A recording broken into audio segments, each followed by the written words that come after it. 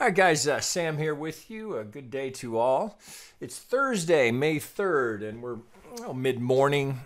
We've done our polling, as we do every day, amongst the members to determine what we'll analyze in video. And today, first up, we have Verge, XVG to Bitcoin. Now, I've got this up here. This is from the last video that I did, and sometimes I think this is, kind of a good idea. This is not so much to blow my own horn per se relative to a trade call. That's really not what I'm trying to do here. I'm trying to show you how the market reacts and sort of, I guess, maybe validate this methodology. So when we last did this analysis, we were right here. All right, and you can go back and look at that video if you're curious. We were working off a technical pivot here, and it looked like we had a motive wave. So we had a leading diagonal coming into this one wave, and the projection was that the next opportunity would be at the 50. All right, so you can see here's how we had it. Now it took a little bit longer here. I am on a 15-minute, but so the entry was here for the C on a front run of the 50. Right, so there was the trade just as we laid it out in that video. Market cooperates rather nicely, goes just far enough through the 50 to give us a fill, and now we've gone up and we've hit first now and second target. So as we evaluate it now, looking forward and saying, okay, well, we're in that trade. So I know members have taken some partial profits here. Our target is up here for a third. So let's reorient here now with this established as our 2. So now looking at that, we know we have this target. So of course, if you watch my videos, you know why that would be a target up here. So this, if we're going into a full-blown Elliott count, right? And it's kind of hard to argue with it at this point here, that our logical target here, our highest probability, that's a better way to say it, highest probability zone is up here at the -100, which will be very close to the 1618, most common target for a wave 3, on the assumption that I've got a good 1 in. I've now done my 3-wave, I guess we'll tighten that up. I've now done my 3-wave second, yeah, right to the 50, right where we look for it, and then we've had the impulsive movement coming off of that. So since I've got this established here, you know this is my target. I'm going to take this off just to get it out of the way. So here's our longer term target. So along the way here, we can evaluate how the technical trading has been here. Again, this is nothing more than documentation of the methodology here that I'm teaching you. So what do we see? What's the first thing that happens? Right. So from our swing low, from our pivot, we go up, we come back right to the golden zone, right to target. So there you go. So algos are having a field day. So they've hit multiple targets along the way. So we've had this one that hit. Now we have the second that's hit. So boom, boom. Now if we're thinking third, right? So if we're trying to get a third, so it looks like this may just be a 1-2. So it looks like we may have 1, 2, 3 deep 4. We go up for a 5. That sure looks like an A, and then a 3-wave B. We're going down for the C. So doing exactly what we would do with any Elliott count like this, where we think we might have a completed 5-wave. Well, next opportunity is at the 50. What have we done? We've come right to the 50 and just a couple of ticks shy of it. We're right into this low volume node here. Do you see this over here on the side? See how we come to this low volume node where we don't have market acceptance? Right, so the market is either going to rip through it or it's going to bounce there. So market has not agreed, that we don't have agreement. We don't have settlement here. So at these peaks, so here's our point of control. Right, so here's where we have the highest amount of trading volume, right at this price here at, what is that, 769 sats. So possibly here now. So could that be a 3? Well, we got to look at it. So just measuring, well, we know it's going to be over 100%, right? So that we've gone beyond the length of the one wave. So it's a contender here as a third. So this is possible, certainly possible. So, but we also, the other possibility here is that we've got 1, 2, and now we're going into another 1, 2 before going much higher. That's a bit of a leap. That I don't know that we've got that much in this move here. But if this holds, that's not unreasonable, because now we qualify it. So here's where we get, it's a little nuance here. So the fact that we've gone from swing low to swing high, and we've come back and we've tapped the 50. That's a contender now for a second or a fourth. So what can we do to help with that? Let me get rid of that. Let's go. Let me get a different template up here. let's get, let me get this here. So we'll look here at things that you're used to seeing. So so if we look here, so clearly this is some sort of impulse here. It looks like this is our peak, so that would imply 3, 4, 5. Right? We get a little divergence there. So, you know, I mean, is that our 1, 2? I mean, it's not great. So let's. I'm on a very short time frame. Let's go out to an hourly and look at this. Well, you know, now as you look at that, think about where we could be going.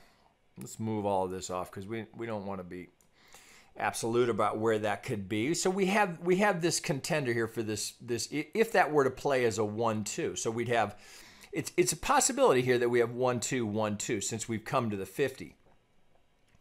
That would imply that in the counting here we'd be doing this. So all of this would move up to a larger degree. So we'd be looking at that as a contender. So let me put this in a smaller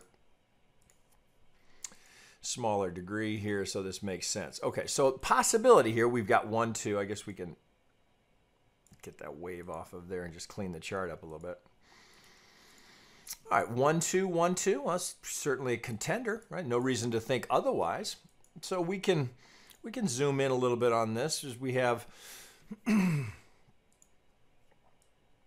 almost looks like we've got some symmetry here. I know this is slightly longer here. So you have to evaluate that.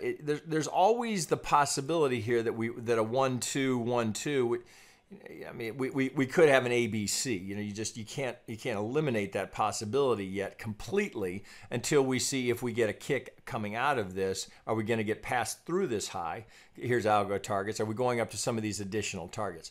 Well, this certainly has the appearance of a corrective wave. So from here, this would appear to be A. Then I've got my nice 3 wave into my B. And then I'm coming down here. Perhaps that's my C in some sort of a diagonal. We don't know that this is done here, but we're at a technical pivot.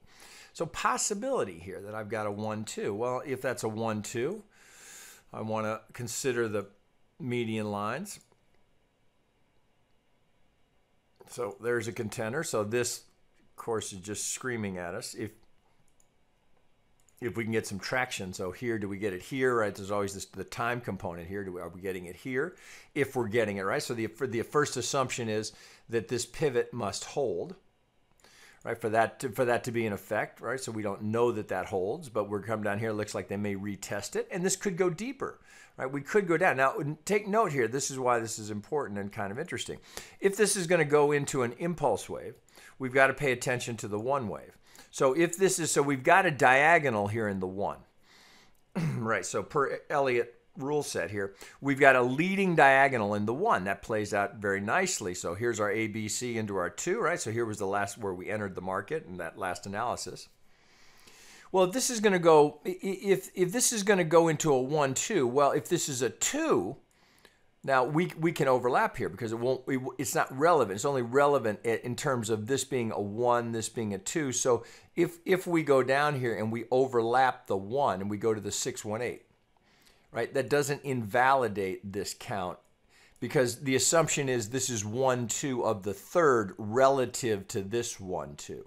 So this overlap here wouldn't matter to us. It would only matter to us if this is 1, 2, 3 and we're putting in the 4 now. So the fact that we don't overlap it keeps this alive as either we've got a 1, 2, and we've just put in the 2 here before we go substantially higher. So this is the more bullish interpretation. Now, one thing we can do right off the bat, so let me take this off because sorry. God, I need a mute on this mic. Okay, so let's look at a couple of things. So clearly this is a place where we'd want to look for some market geometry. So just working from that. You know, I mean, it looks like we've got, so we've clustered around the median line. We're now back down here at our lower parallel. So if this is going to hold, the expectation is that we're going minimum to here, minimum. So remember, algo does not care about the Elliott count. It's just looking at swings, right? Swing low, swing high. Here's a 50. They buy it. Now, can they hold it? Well, it remains to be seen. But there's some effort here. You can see there has been a reaction at the 50, as you can pretty much count on for any 50 relative to any significant swings as we have here. Now, you know, it's really too soon to call this, right? So this is a little wonky here. So let me pull this out. So the size of that kick and then falling over makes me want to check that. So I would look here, swing high to swing low. Interesting, right? So right, it should be no surprise. Where do we swing low? Swing high. I'm coming to this low. Here's where I get this big kick. What do we do? Well, that would appear, it looks like somebody wanted a fill. So they've kicked it up here to get their fill here right into the golden zone. So where's that algo target? Right down here. Well, this is kind of interesting. Look how this lines up. So we have a number of things. So we have the structural. You got to get these right on there. Let me get this right on it because this actually does matter. Okay, so let's get that tightened up as we bring this over. All right, so if we're coming down here, if this algo is going to get its target, right? So from here, that target is down here at this green line, which happens to be right in line with this structural resistance point here, which we have labeled as our one wave down to our two. So you have a potential setup here. Now, how does that affect the median line? Well, I've got original on there. So one thing we could go to the 1.5, see how we hold that. That's probably the first thing I would do. Is we've not gone so far beyond it, I'd be looking for modifiers. So if this algo is going to get its target here, then we're just coming down here. We're going to be right between the 50 and the 618. It leads you more to be leaning towards this as a 2 rather than a 4. All right, so if we're going to come down, so again, it would not be relative. If we take out this wick high, it's not relative because now we'd be looking at this as a 2. So we're looking at the longer term count, anticipating that my 3, if that's, so I'm trading it as a 1 2 1 2 1 2 1 2. Here's my target now for my third. Right, relative to if we get entry here, here's my target. So that's supportive and stays in alignment with this market's geometry. So if I can get 1 2 1 2, here's my negative 100, which will be very close to my 1618. Right, I've shown this many times. So if we just measure that length of that one, now I'm hypothetical here. If I go down here to this target here, we can see how up above now I've got the 1618 and the negative 100 are right on top of each other. So there's a reasonable target if we come down here, pivot, get our reaction. So we'd be looking for a reaction off of an algorithm taking profit there, in addition to the structural prior resistance. It's potentially there for some support, and then we're right between the 50 and the 618, and the Vegas wave just to boot. So you've got a lot of things suggesting that you have the setup in place for a technical pivot to come in down here where we have this nice confluence. Now, does that mean we're going up here? Well, no, we can't count on that, but that's a probability zone that we can at least project. So along the way, we got logical spots here. So here's the first one. So, and often what you'll see here, if we're going to stay with this, we'll get up here, we'll get our algo target, and that can be the first retrace that sets up for the next kick, which goes toward, now we're putting together a roadmap to get up towards our third up here. Right, so first we see what happens here. Does the 50 hold? Are we coming down here to this algo, right? So just because the algo sold it there doesn't mean they get their target, because it's fighting.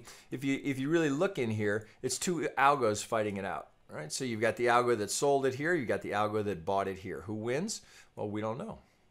We don't know just yet.